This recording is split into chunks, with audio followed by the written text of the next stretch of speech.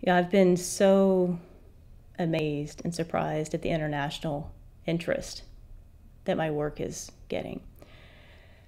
But it doesn't matter what country someone's from, whether I'm talking with someone in Abu Dhabi or Switzerland or the United States or Costa Rica. It doesn't matter. It doesn't matter if they have children or they don't have kids. It doesn't matter how old they are. It doesn't matter what their religious background is. I'm having the same conversation. These people are so passionate about making a positive difference in kids' lives.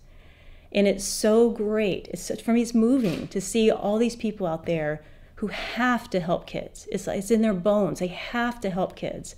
And when they come across my work, the thrill that they have, especially because it uses the stories and they just see the ease with which they can integrate it in their work with kids, whether they have an after-school program or they're doing the life coaching or they're bringing into schools.